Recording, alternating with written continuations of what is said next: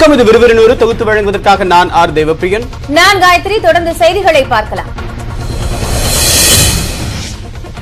குடியுரிமை சட்டத்திருத்த மசோதா மக்களவையில் மத்திய உள்துறை அமைச்சர் அமித்ஷா இன்று தாக்கல் செய்யவுள்ளார்.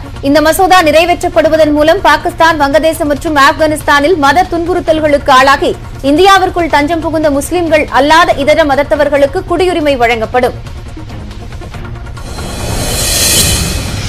குடியுரிமை சட்டத்திருத்த மசோதா நாடாளுமன்றத்தில் இன்று தாக்கல் செய்யப்படும் நிலையில் அசாமில் போராட்டம் உச்சகட்டத்தை எட்டியுள்ளது. அசாம் மாநிலம் கவுஹாத்தியில் திரண்ட அனைத்து அசாம் மாணவர் கூட்டமைப்பினர் டார்ச் லைட் பேரணியில் ஈடுபட்டனர். இதனால் கவுஹாத்தி நகரமே ஸ்தம்பித்தது.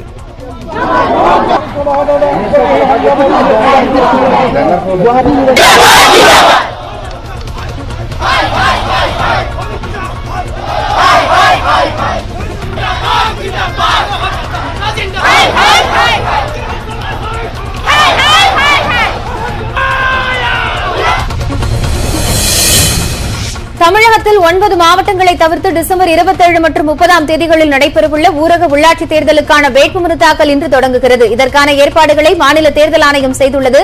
வேட்புமனு தாக்கலுக்கான கடைசி நாள் டிசம்பர் 16 என்றும் வேட்புமனுக்களை டிசம்பர் 19ஆம் தேதிக்குள் திரும்பப் பெறலாம் என்றும் அறிவிக்கப்பட்டுள்ளது. வார்டு மறுவரையறை, இடஒதுக்கீடு ஆகிய பணிகளை முடித்து உள்ளாட்சி தேர்தலை நடத்த வேண்டும் என்று கோரி மீண்டும் உச்சநீதிமன்றத்தை நாட திமுக முடிவு செய்துள்ளது. திமுக மாவட்ட செயலாளர்கள், நாடாளுமன்ற, சட்டமன்ற உறுப்பினர்கள் கூட்டத்தில் இதற்கான தீர்மானம் நிறைவேற்றப்பட்டது. மேலும் உள்ளாட்சி தேர்தல் எப்போது வந்தாலும் எதிர்கொள்ள திமுக தயாராகவே உள்ளதாகவும் தெரிவிக்கப்பட்டுள்ளது. திமுக உச்சநீதிமன்றத்தை நாடுவது குறித்து விமர்சித்த முதலமைச்சர் எடப்பாடி பழனிசாமி, உள்ளாட்சி தேர்தல் யாரால் தள்ளிப்போகிறது என்பதை ஸ்டாலின் தெளிவுபடுத்திவிட்டதாக கூறினார். கோவை விமான நிலையத்தில் செய்தியாளர்களை சந்தித்த அவர் உள்ளாட்சி தேர்தலை சந்திக்க திமுக அஞ்சுவதாகவும் சாடினார்.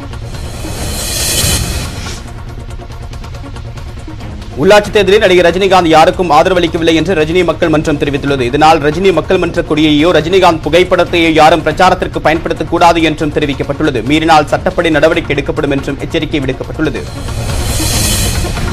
மக்கள் நலன் நோக்கிய பயணமாக இந்த உள்ளாட்சி தேர்தல் இருக்காது என்பதால் மக்கள் நீதி மய்யம் போட்டியிடவில்லை என்று அக்கட்சியின் தலைவர் கமல்ஹாசன் அறிவித்துள்ளார். 2021 நடைபெறும் சட்டமன்ற தேர்தலில் வெற்றி பெற்று ஆட்சியை பிடிப்பதை லட்சியமாக கொண்டு மக்கள் நீதி மய்யம் செயல்படும் என கமல்ஹாசன் தெரிவித்துள்ளார்.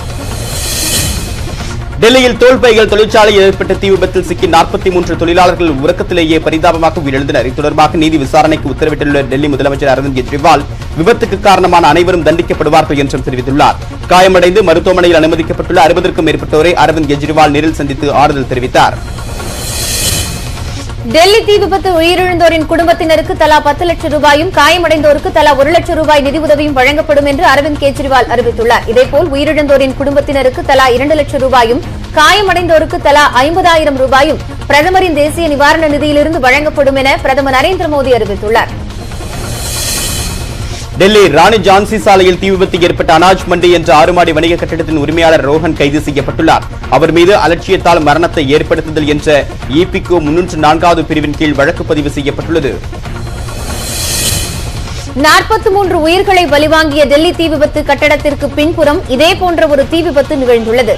இந்த பெரும் தீ விபத்து நிகழ்வதற்கு சரியாக 18 மணி நேரம் முன்பாக இந்த கட்டடத்திலும் தீப்பற்றி இருக்கிறது. அந்த காட்சிகள் தற்போது வெளியாகியுள்ளன.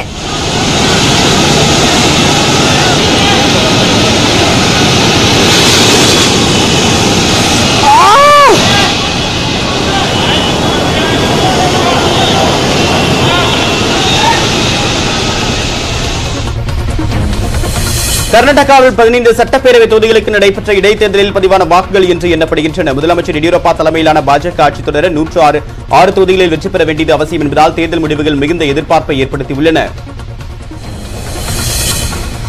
பெங்களூருவை தொடர்ந்து தமிழகத்தில் மதுரை, ஈரோடு சந்தைகளில் 1 கிலோ வெங்காயம் 200 ரூபாயை தொட்டது. அரவக்குறிச்சியில் முருங்கைக்காய் விலை கிலோ 400 ரூபாயை எட்டியுள்ளது. நாட்டிலேயே உத்தரப்பிரதேச மாநிலம் ஜான்சியில் குறைந்தபட்சமாக கிலோ வெங்காயம் 43 ரூபாய்க்கு விற்பனையாகிறது. நாட்டின் பல்வேறு பகுதிகளிலும் வெங்காயத்தை திருடும் சம்பவங்கள் அதிகரித்து வருகின்றன. மதுரை கோமதிபுரம் தாழை வீதியில் அரிசி வாங்குவது போல் நடித்து 50 வயது முதியவர் 2 கிலோ வெங்காயத்தை திருடிச் சென்றார். சிசிடிவி காட்சிகளை பார்த்து அவரை பிடித்து வியாபாரிகள் போலீசாரிடம் ஒப்படைத்தனர். நேரு உள் விளையாட்டரங்கில் தர்பார் பட இசை வெளியீட்டு விழாவை நடத்திக் கொள்ள அனுமதி கொடுத்தது தமிழக முதலமைச்சரின் பண்பை காட்டுவதாக அமைச்சர் ஜெயக்குமார் தெரிவித்துள்ளார். இசை வெளியீட்டிற்கு நேரு உள் விளையாட்டரங்கம் வழங்கியதற்கு நடிகர் ரஜினி நன்றி தெரிவித்திருந்த நிலையில் அந்த அரங்கம் வழங்கப்பட தானும் பாலமாக செயல்பட்டதாக ஜெயக்குமார் கூறியுள்ளார். தமிழகத்தின் ஓரிரு இடங்களில் லேசான மழைக்கு வாய்ப்புள்ளதாக சென்னை வானிலை ஆய்வு மையம் தெரிவித்துள்ளது. தென் தமிழகத்தின் ஒரு சில இடங்களில் பரவலாக கனமழை பெய்வதற்கான வாய்ப்புகள் உள்ளதாகவும் கணிக்கப்பட்டுள்ளது. சென்னையை பொறுத்தவரை வானம் மேகமூட்டத்துடன் காணப்படும் என்றும் தெரிவிக்கப்பட்டுள்ளது.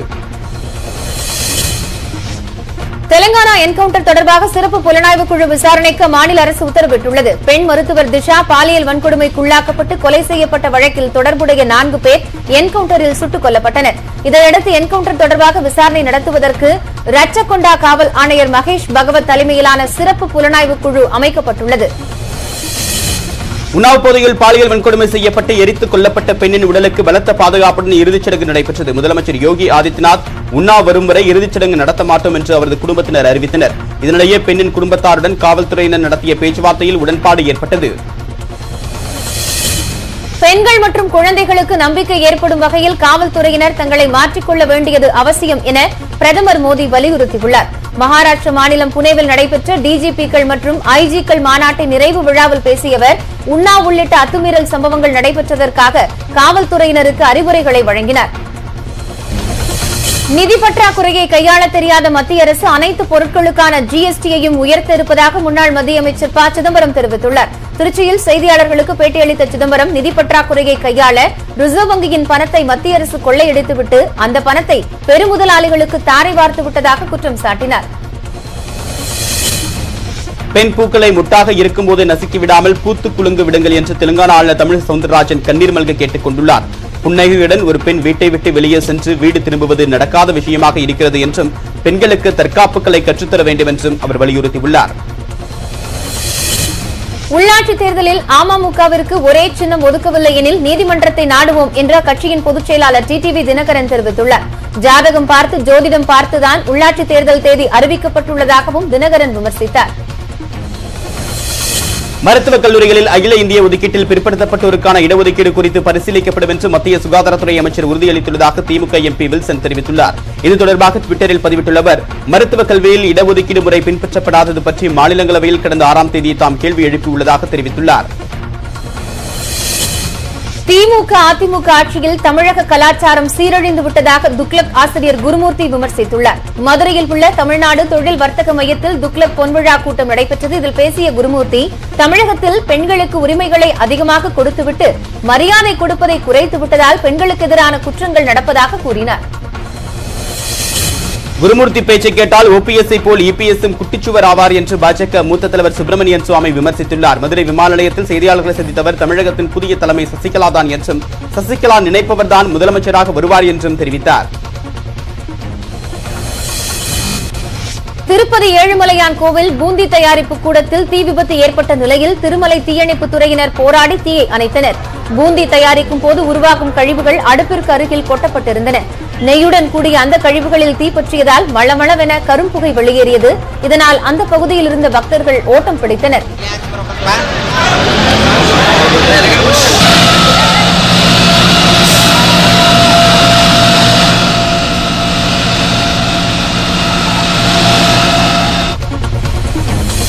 மகாராஷ்டிர மாநிலம் புனேயில் தறிக்கெட்டு ஓடிய குதிரை வண்டியை பிடிக்க முயன்ற இளைஞர் விபத்தில் சிக்கிய வீடியோ வெளியாகியுள்ளது. குதிரையின் கால்கள் மற்றும் வண்டியின் சக்கரங்களில் சிக்கிய இளைஞர் நல்வாய்ப்பாக உயிர் தப்பினார்.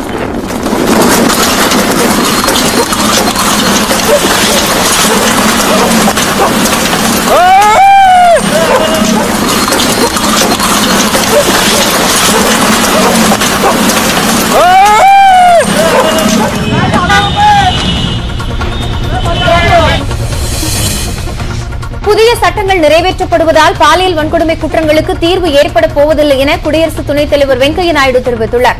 புனேவில் நடைபெற்ற பட்டமளிப்பு விழாவில் பேசிய அவர் பெண்களை தாயாகவும் சகோதரியாகவும் கருதுவதே இந்திய கலாச்சாரம் என்றார். மேற்குவங்க மாநிலம் கொல்கத்தாவில் பெண்களுக்கு எதிரான குற்றங்களை தடுப்பதற்கு அந்த மாநில அரசு தீவிரம் காட்டி வருகிறது. அதன் ஒரு பகுதியாக பொது இடங்களில் பெண்களை கேலி கிண்டல் செய்பவர்களை போலீசார் சுற்றி வளைத்து பிடித்தனர். கொல்கத்தா ஹாஸ்பிட்டல் சாலையில் ரோந்து மேற்கொண்ட பெண் காவலர்கள் 6 பேரை பிடித்துச் சென்றனர். தெலங்கானா மாநிலம் பாகர்பேட்டையில் மின்சார கம்பியில் விழுந்த பட்டத்தை எடுக்க சென்றபோது மின்சாரம் தாக்கி 10 வயது சிறுவன் ஜமீர் பரிதாபமாக உயிரிழந்தார். அவருடன் பட்டத்தை எடுக்க முயன்ற சகி என்ற குழந்தையும் மின்சாரம் தாக்கி தூக்கி வீசப்பட்டது. இந்த சம்பவம் அப்பகுதியில் சோகத்தை ஏற்படுத்தியுள்ளது. மத்திய பிரதேச மாநிலம் போபாலில் ஏடிஎம் இயந்திரத்தை உடைத்து திருட முயன்ற கொள்ளையனுக்கு ஏமாற்றமே மிஞ்சியது. ஏடிஎம்முக்குள் நுழைந்து இயந்திரத்தை உடைத்த இந்த திருடனுக்கு வெறும் ரசீது தாள்களே கிடைத்துள்ளது.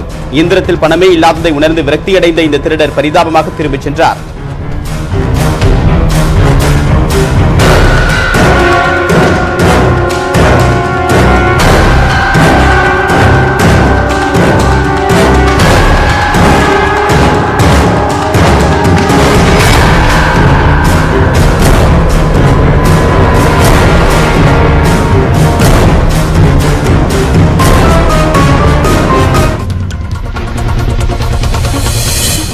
பீகார் மாநிலம் தர்பங்கா பகுதியில் 2 இளைஞர்களை கிராம மக்கள் கட்டி வைத்து அடிக்கும் காட்சிகள் வேகமாக பரவி வருகின்றன.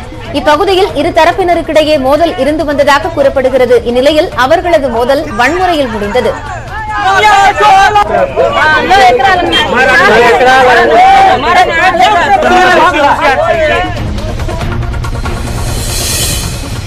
உத்தரப்பிரதேச மாநிலம் மீரட் நகரில் பெட்ரோல் பங்க் ஊழியர் ஒருவர் வாடிக்கையாளரை தலையில் தாக்கியதில் அவர் பரிதாபமாக உயிரிழந்தார். பெட்ரோல் அளவை குறைவாக நிரப்பியதால் வாடிக்கையாளர் சண்டையிடவே அதற்கு பதிலடி தந்த ஊழியர் பெட்ரோல் நிரப்பும் இயந்திரத்தை பலமாக அவர் தலையில் அடித்தார்.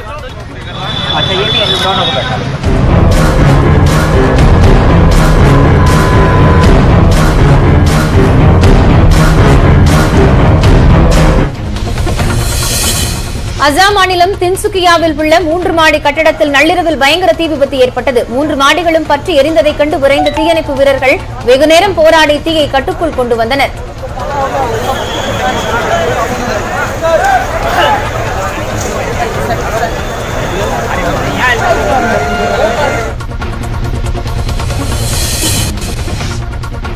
ரஜினியின் சும்மா கிளிப்பாடல் வரியுடன் தெலுங்கானா என்கவுண்டரை குறிப்பிட்டு ட்வீட் செய்தது தனது தனிப்பட்ட விருப்பம் என்று திருப்பூர் மாவட்ட ஆட்சியர் விளக்கம் அளித்துள்ளார். போலீசாரை பாராட்டி அவரது ட்வீட்டிற்கு எதிர்ப்பு கிளம்பிய நிலையில் தப்பிக்க நினைத்த குற்றவாளிகளை தான் காவல்துறையினர் சுட்டதாக பதிலளித்துள்ளார்.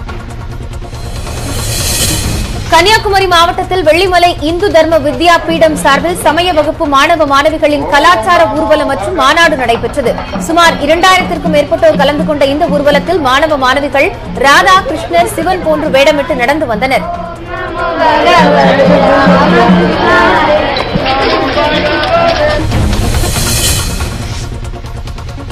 கடலூரில் நடைபெற்ற திருமண விழா ஒன்றில் மணமக்களுக்கு அவர்களது நண்பர்கள் வெங்காயத்தை பரிசாக அளித்தனர். வெங்காய விலை கடுமையாக உயர்வதன் எதிரொலியாக அதன் மதிப்பை உணர்த்தும் வகையில் அவர்கள் பரிசளித்ததை அனைவரும் வியப்பாக பார்த்தனர். வேலூர் மாவட்டம் குடியாத்தத்தில் இந்தியன் ஆயில் பெட்ரோல் பங்கில் இருசக்கர வாகனங்களுக்கு பெட்ரோலுடன் டீசல் கலந்து விநியோகம் செய்யப்பட்டது. இதனால் ஏராளமான வாகனங்கள் சாலையில் பழுதாகி நின்றதால் பாதிக்கப்பட்டவர்கள் பெட்ரோல் பங்கை முற்றுகையிட்டனர். நடிகர் ரஜினிகாந்தின் பிறந்த நாளை முன்னிட்டு அறந்தாங்கி அருகே வெங்காயம் கொடுத்து ரசிகர்கள் கொண்டாட்டத்தில் ஈடுபட்டனர். வெங்காயத்தை தாம்பூலத்தில் வைத்து ஊர்வலமாக கொண்டு சென்று ரஜினி பெயரில் சிறப்பு அபிஷேகமும் செய்தனர். அதன் பின்னர் பொதுமக்களுக்கு வெங்காயங்களையும் வழங்கினர்.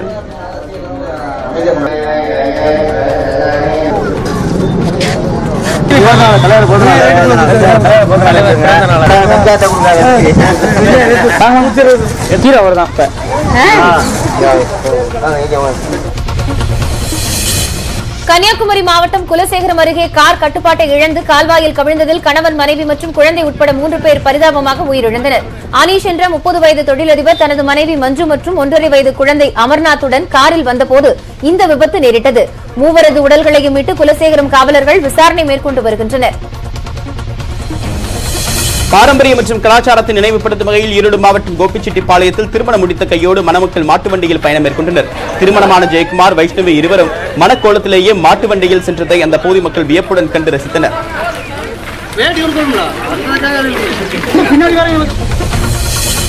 கோவை பாரதியார் பல்கலைக்கழகத்தில் 10க்கும் மேற்பட்ட நாட்டு நாய்கள் விஷம் வைத்து கொல்லப்பட்டது அப்பகுதியில் அதிர்ச்சியை ஏற்படுத்தியுள்ளது. அரிய வகை மூலிகை செடிகளை கொண்ட இந்த பகுதியில் அண்மை காலமாக மூலிகை செடிகள் திருடப்படுவதாக கூறப்படுகிறது.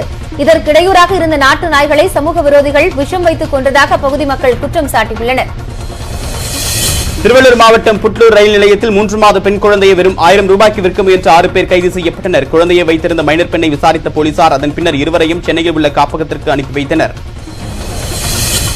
சென்னை மாதவரத்தை அடுத்த மாத்தூரில் உள்ள தர்மசாஸ்தா ஐயப்பன் கோவிலில் 6ஆம் ஆண்டு திருவிளக்கு பூஜை மிக சிறப்பாக நடைபெற்றது. இந்த நிகழ்ச்சியில் வண்ண மலர்களால் அலங்கரிக்கப்பட்ட ஐயப்பன் சுவாமி வீதி வீதியாக வந்து பக்தர்களுக்கு காட்சியளித்தார்.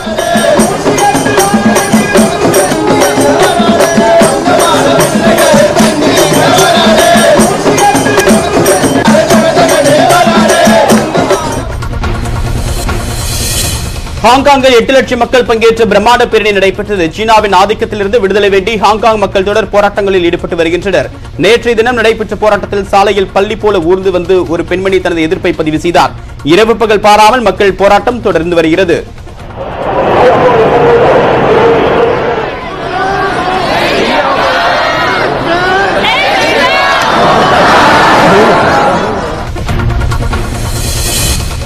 ஆஸ்திரேலியாவின் சிட்னி மலைப்பகுதிகளில் ஏற்பட்டுள்ள காட்டுத்தீயின் கோரத்தை விளக்குகிறது இந்த வீடியோ. தீயின் தாக்கத்திற்கு இதுவரை 3 லட்சம் ஹெக்டேர் காடுகள் சேதமடைந்திருக்கின்றன. வனப்பகுதியிலிருந்து எழும் கரும்புகைகளால் சிட்னி நகரத்தில் மாசு அதிகரித்துள்ளது.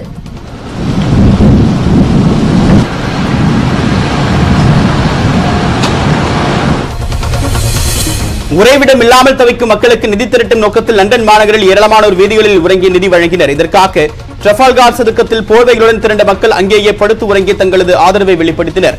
வீடில்லா அவல் நிலையை போக்கும் நல்ல நோக்கத்தில் தி வேர்ல்ட்ஸ் பிக் ஸ்லீப் அவுட் என்ற முன்னெடுப்பு ஐரோப்பா மற்றும் அமெரிக்காவில் பரவி வருகிறது.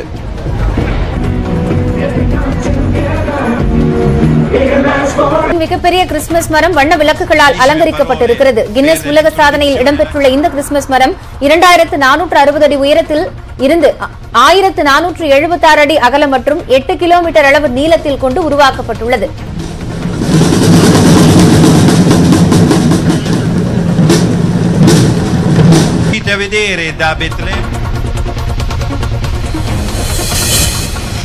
பொருளாதாரத்தை வலுப்படுத்துவதற்கான தேவையான திட்டங்களை மத்திய அரசு எடுத்து வருவதாக நிதியமைச்சர் நிர்மலா சீதாராமன் தெரிவித்தார். இதுகுறித்து டெல்லியில் பேசிய அவர் பொதுத்துறை வங்கிகள் கடந்த 2 மாதங்களில் 5 லட்சம் கோடி ரூபாய் கடனாக வழங்கியுள்ளதாகவும் குறிப்பிட்டார். ரியல் எஸ்டேட் மற்றும் கட்டுமானத்துறை மிகப்பெரிய சவால்களை எதிர்கொள்ளவிருப்பதாக ரிசர்வ் வங்கியின் முன்னாள் ஆளுநர் ரகுராம் ராஜன் எச்சரிக்கை விடுத்துள்ளார். 4.5 லட்சம் கட்டுமானங்கள் குறித்த காலத்தில் முடிக்கப்படாமல் இருப்பதாக குறிப்பிட்ட அவர் உட்கட்டமைப்பு நிறுவனங்கள் கடும் அழுத்தத்திற்கு உள்ளாகி இருப்பதாகவும் இதுகுறித்து அரசு கவனத்தில் கொள்ள வேண்டும் என்றும் தெரிவித்தார். நீரவ் மோடியின் 2400 கோடி ரூபாய் மதிப்பிலான சொத்துக்களை பறிமுதல் செய்வதற்கு அமலாக்கத்துறை இறங்கியுள்ளது. இது தொடர்பான அமலாக்கத்துறையின் விண்ணப்பத்தை மும்பை நீதிமன்றம் வரும் ஜனவரி 10ஆம் தேதி விசாரிக்க உள்ளது. 14000 கோடி ரூபாய் வங்கி மோசடி வழக்கில் தப்பி ஓடிய நீரவ் மோடி லண்டன் நீதிமன்ற காவலில் உள்ளார். நேர்கொண்ட பார்வை திரைப்படத்தை தொடர்ந்து நடிகர் அஜித், இயக்குநர் வினோத் மீண்டும் இணைந்துள்ள வலிமை திரைப்படத்தின் படப்பிடிப்பு டிசம்பர் 13ஆம் தேதி தொடங்கும் என படத்தின் தயாரிப்பாளர் போனி கபூர் அறிவித்துள்ளார். மேலும் இந்த திரைப்படம் அடுத்த ஆண்டு தீபாவளி தினத்தில் வெளியாகும் என்பதையும் வலிமை திரைப்படத்தில் அஜித் காவல்துறை அதிகாரியாக நடிப்பதையும் போனி கபூர் உறுதி செய்துள்ளார். அசுரன் திரைப்படத்தின் வெற்றியை தொடர்ந்து நடிகர் விஜயுடன் இயக்குநர் வெற்றிமாறன் கைகோர்க்கவிருப்பதாக தகவல் வெளியாகியுள்ளது. நடிகர் விஜய் தனது அடுத்த திரைப்படத்தை இயக்க வெற்றிமாறனுக்கு அழைப்பு விடுத்துள்ளதாகவும் செய்திகள் கசிந்துள்ளன. தனது பேச்சை கமலுக்கு எதிராக யாரும் திசை திருப்ப முயற்சி செய்ய வேண்டாம் என நடிகர் ராகவா லாரன்ஸ் கேட்டுக் கொண்டுள்ளார். தர்பார் திரைப்படத்தின் இசை வெளியீட்டு விழாவில் பேசிய அவர் கமலின் போஸ்டரில் சிறுவயதில் தான் சாணி எறிந்ததாக கூறினார். இந்த பேச்சு கமலை இழிவுபடுத்துவது போல் உள்ளது என இணையத்தில் தகவல்கள் பரவிய நிலையில் ராகவா லாரன்ஸ் அதனை மறுத்துள்ளார். ஆர்யா நடிப்பில் உருவாகியுள்ள டெடி திரைப்படத்தின் படப்பிடிப்பு நிறைவடைந்துள்ளதாக படக்குழுவினர் அறிவித்துள்ளனர். ஆர்யாவின் காதல் மனைவியான சாயிஷா இந்த திரைப்படத்தில் நாயகியாக நடித்துள்ளார். மிருதன், டிக் டிக் டிக் உள்ளிட்ட திரைப்படங்களை இயக்கிய சக்தி சவுந்தரராஜன் இயக்கியுள்ள திரைப்படத்தை ஞானவேல் ராஜா தயாரித்துள்ளார். சென்னை சர்வதேச திரைப்பட விழாவின் அட்டவணை வெளியிடப்பட்டுள்ளது. 12ஆம் தேதி தொடங்கும் திரைப்பட விழா தேவி, கேசினோ உள்ளிட்ட திரையரங்குகளிலும் ரஷ்ய கலாச்சார மையம் உள்ளிட்ட திரையரங்கு சாரா இடங்களிலும் நடைபெற உள்ளது. இந்த விழாவில் அசுரன், கனா உள்ளிட்ட 12 தமிழ் திரைப்படங்களும் திரையிடப்படுகின்றன. இப்போ பாதி நாயகனாக நடித்துள்ள நான் சிரித்தால் படத்தின் பிரேக்கப் பாடல் யூடியூப் ட்ரெண்டிங்கில் முதலிடம் பிடித்து அசத்தி வருகிறது. இதுவரை 15 லட்சம் பார்வையாளர்களை இப்பாடல் கடந்துள்ளது.